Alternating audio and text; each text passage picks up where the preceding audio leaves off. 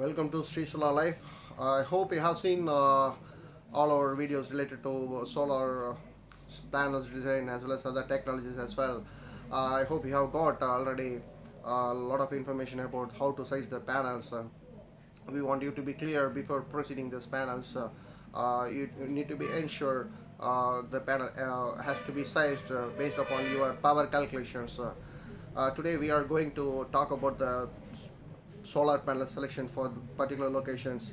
Again, we are telling you that the sizing what we are telling, that's for the particular locations, and again it's not for the entire state or district. Even if you keep this panel moving to somewhere else, you will be losing the readings.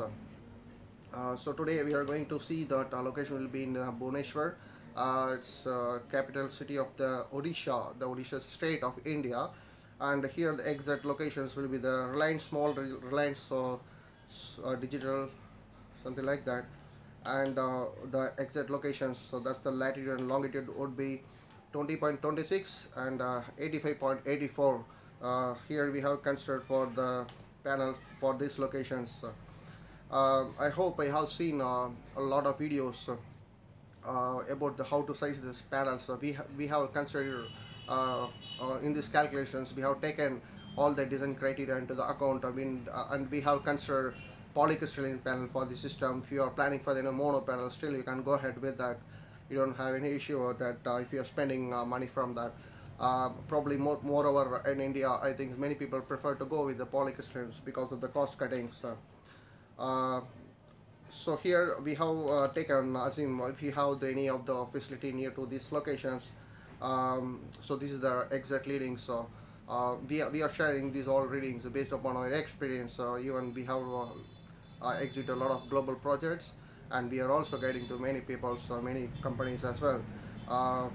Here the readings is purely based upon the panels, as well as beyond the panels you have to see about a lot of parameters due to the weather and the orientations and the angles, azimuth directions, everything. You have to see that we have taken all the historic data based on the weather conditions, and we are giving these units for the entire year.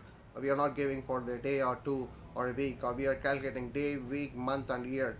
So for the entire year we will be considering we have calculated basics details, like we consider the power calculations. Based on the calculations, so early this many units is going to be generated, so your panel has to be sized based upon the unit consumptions. So that's what we are trying to explain here. And now we will see that what kind of loads we have considered here. We have considered 25 watts load, 4 numbers, 8 hours running per day. 10 watts loads, 12 numbers, 6 hours running per day. 100 watts load, 4 numbers, 12 hours running per day. 100 watts loads, 1 number, 12 hours running per day. 50 watts load, 1 number, 8 hours running per day. So all the loads are running for 100% of duty cycles. Again, I am telling you, we have not considered any kind of a geyser or any kind of motor, air conditioner or any other higher loads which you are normally using for the residential applications. If you have any concerns about the commercial and industrial stuff, probably you can put a mail to srisolarlife@gmail.com. We can help you on these systems. As well as many people have already installed the systems, but you are not sure how many readings you are getting and for the entire year. So in this case also you can contact us, and many people have already installed and planning for installations, or maybe into the projects for the solar related stuff. But still, if you want to clarify certain things, probably you can approach us by putting the mails with to srisolarlife@gmail.com. So according to these calculations, we have taken all the panel design criteria. So what we do is we took the weather conditions, including the cloudy and then rainy, summer, etc. So we have taken all the data, as well as we'll be looking into the specification of the panels, how it's been designed. So according to the specification and comparing to this weathers, we'll be calculating all the sizings. Even we have considered the panel loss and aging factors too, and even the dust factor also we have considered here. It means you don't have to clean the panel every day or week. It's better to go ahead with that. Once you can do it for once in a 3 or 6 months. That will be more than sufficient. So according to these calculations, for the entire load. If you're running for the year, the unit consumptions will be 2886 units for entire year. It means monthly approximately 2000 or 2000 sorry 200 220 something it will come. So probably you can calculate. So to generate this kind of unit from the solar panels, so we advise to go with the 3100 watts panels, polycrystalline panels. You can go ahead with that to achieve these kind of units. Again, we are telling you this is for the exact locations. If you keep moving the panels to somewhere else or within the district or so far from these locations, there will be a lot of changes on the reading.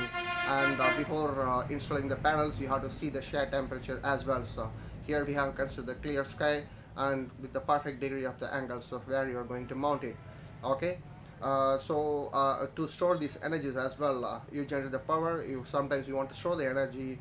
You have to see that autonomy, whether it could be a 1 day or 2 day autonomy in the meanings, in the sense that's the storage energy to something else, storing the energies to the batteries. Basically in India, many people are using lead acids, tall tubular. It's a type of battery will be the solar. So if you are putting the battery to energy, store these many energies per day, so you can go ahead with the total number of batteries. If you are increasing the autonomy, probably you can put a multiple batteries based on the how many days you would like to go for. You can put a series and parallel battery to achieve this autonomy as well. I hope we have covered all the points here. Again, I'm telling you, we have considered polycrystalline panel. If you are changing any of the system or if you are changing any of the calculations, there will be impact on the panel sizings, as well as when you see the batteries, you have to see the battery specification, temperature, aging factors, a lot of things you have to see that. You have to see the battery characteristics as well. You may have to see the DODs, and then you have to see the cutoff level of the battery. If you are charging a lot of energy, storing to the batteries, but your discharge rate is more, that generating is very less, it means the battery will be keep charging and discharging frequently. In this case, the battery life also will be decreased. To increase the batteries, probably you can select this right battery, so that your battery, if designed for 5 years, it can give you a lot of efficiencies. So it means it will have a lot of years. Instead of 5 years, it can go with up to 8 years too. When you talk about the cabling, also you have to be very you have to take into the accounts. You have to see the losses of the cable as well as, and if you're converting the DC circuits or DCs which is generating the PV, and then if you are storing to this inverter, to the battery through the inverters, and through the controllers as well. So all the electronics you have to take it into the account when you talk about the design systems. So you have to be very careful to the protection systems too. And hope I think I have covered all the points here. Of course, just let me check here.